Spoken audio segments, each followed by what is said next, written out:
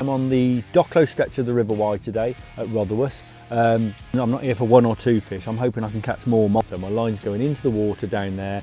My feeder's hitting the bottom out there somewhere, so it's a perfect bow in the line. Oh, that was a proper bite. Oh, that's how we like our drop back. I didn't expect that to work that well. 5-pounder. Beautiful.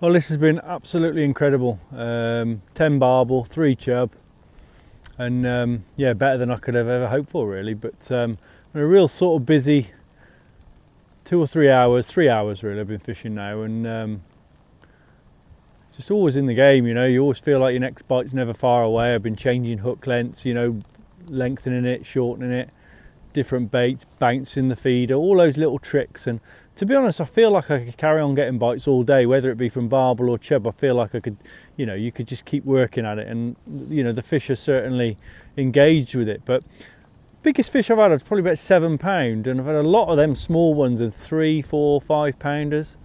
So what I'm going to do now is I'm just going to start introducing a few. I'm going to put some 6mm pellets in with a catapult while I'm still fishing this. While I'm still fishing this maggot feeder, I'm just going to flick some on the same line, 6mm, and just start introducing a bit of something, a bit of high protein, and then we'll have a switch to pellets and just see if it. I'll see if we get any bites on it first, and see if there's any different in stamp and fish, whether it gets maybe a couple of those bigger fish, you know, which I'm sure are there. See if we can maybe get them on the case as well. But I can't complain with what I've caught, but I'm just really interested just to see if you know, certainly what reaction pellets will get, and then if it changes the size of fish.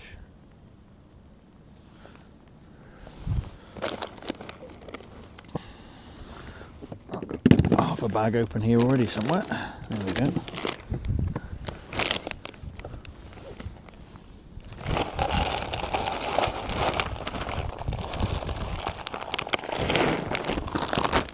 Weather's turning now, it's starting to get very miserable, which is forecast. There's a fish on.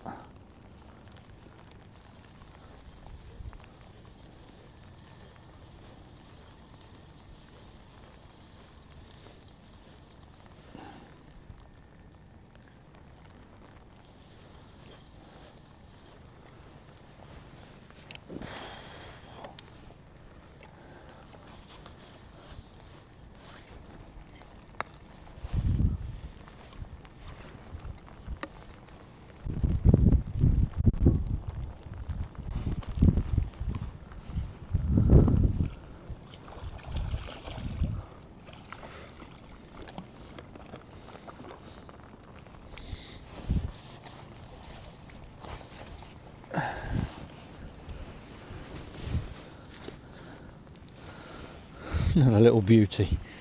And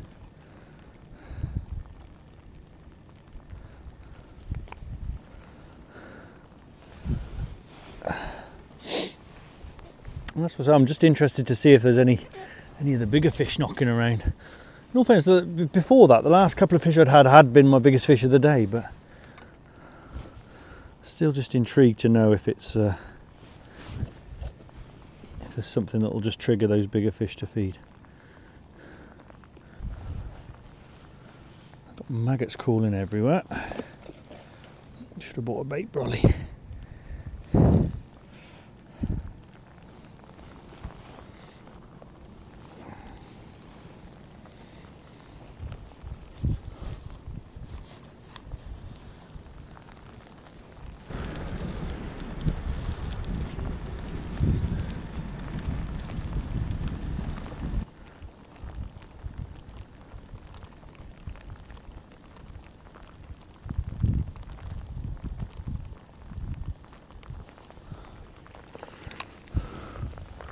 Right, so what I'm going to do is just get some 6mm, just half a dozen at a time, and start flicking them over on that same line.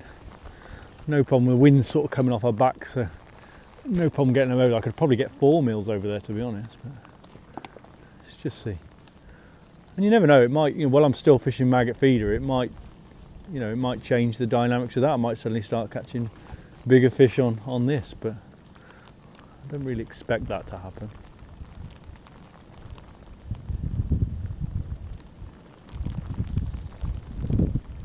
I don't know where Monty's hiding now. He's not going to be very happy with this. It was forecast though.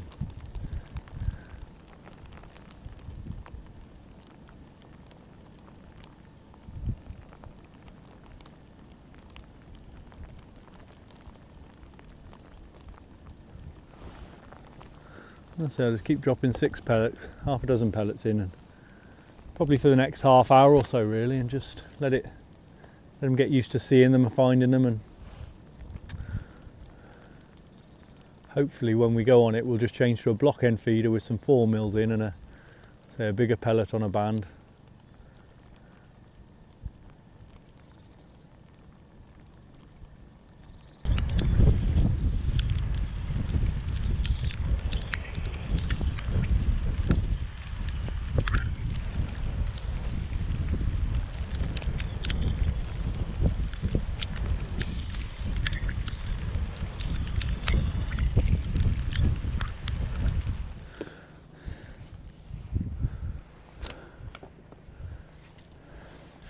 Right, I've been flicking pellets over there for about a good half an hour now, and in all fairness, since I've been doing that I haven't had a bite on the maggot feeder, so whether that's coincidence, whether it's put them off or whether it's switched them onto pellets, well, we're about to find out, because I'm going to try a pellet now. So I'm going with a single 14 mil. I've got a bait band, size 14 hook there. I've just got same block end feeder. The only thing is I've changed, put a heavier lead on, because I want to pin this down. I don't want to bounce this around. I just want to, you know, I've been firing a few 6 mils over there, a few 4 mils in the feeder. They'll wash out at various points, and I just really want to nail it. You know, it's a static bait. I want the fish to find that hair rig pellet and nail it basically, and if we get a bite, I don't think there'll be too much doubt in it. So, same line. To get used to chucking that heavier lead, it's just a little bit more cumbersome. But that will, I'll still put a bow in the line because I still want to keep everything balanced and keep the, you know, everything looking the same. And we'll still get, you know, if we get a bite on that with that amount of lead on there, we'll get a proper drop back. So this is quite bold, you know what I mean? This is going for it now. It's you know, with 11 barbel and 3 chub. So we've had bites, so the fish have definitely wanted to feed. And I say, if we'd have kept on maggot feeder with a bit of hemp, I think we'd have carried on getting an odd bite. But just wanted to see if we can be ultra positive and maybe snare a slightly bigger fish.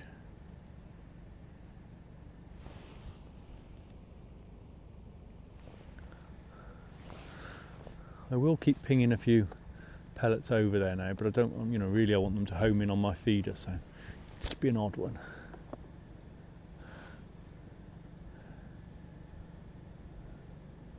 I say, if we get a bite on this, it will be fairly, there won't be any doubt in it.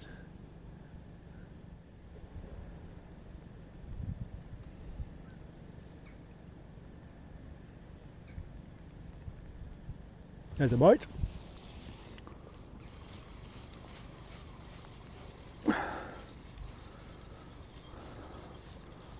There you go, first cast. First cast on pellet.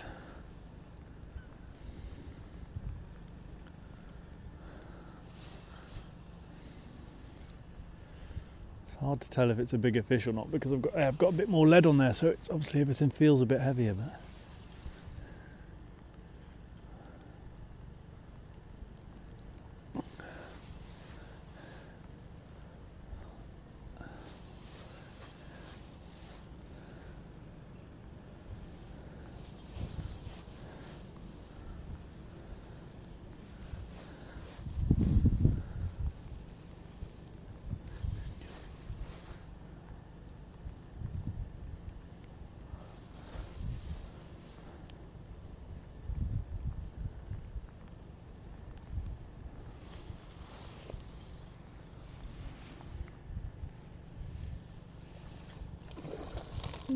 decent fish. I don't think it's any bigger than our biggest today, but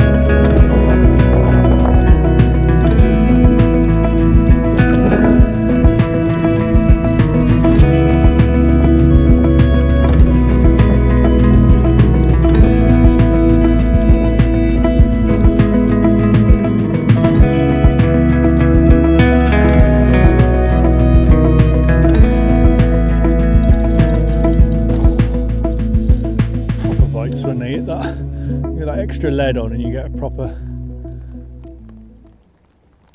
proper drop back. Frightens the life out of you. A straight rodder. Feels like a decent fish as well.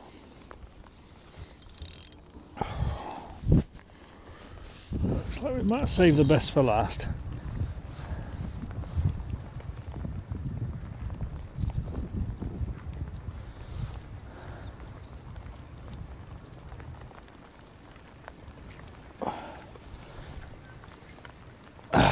Lovely.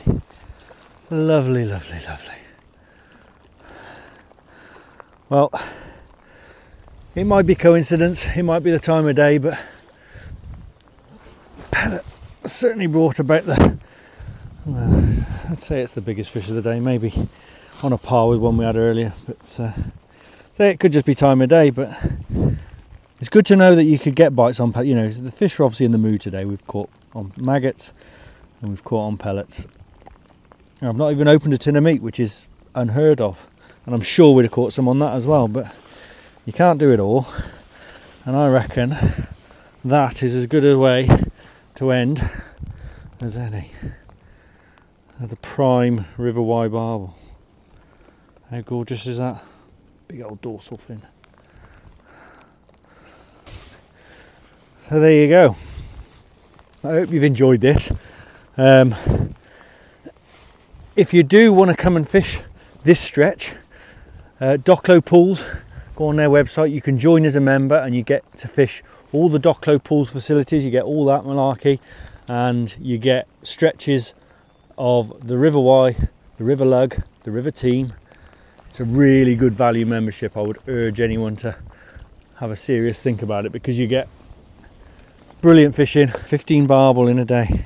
You'd take that in high summer, let alone a stormy day in February. But yeah, I've loved this today. This has been just what I love about feeder fishing, you know, just trying different things, especially with that maggot, you know, different hook lengths and bouncing the bait around and all that stuff. And it just goes to show they were in the mood today because they've been having pellets as well. And I'm not to say that they wouldn't have pellets in harder conditions, but you know, basically I think if we'd have fished meat today, we'd have caught on that as well. So just epic fishing. I hope you've picked up a few tips, and like I say, if the opportunity arises, I mean, tomorrow it's going to go cold, this river will have a bit of water on by the weekend, but when the opportunity arises, when you see those daytime temperatures and nighttime temperatures sort of getting higher, there's certainly fish to be caught out there. So like I say, hope you picked up some tips, hope you've enjoyed it, and we'll see you next time.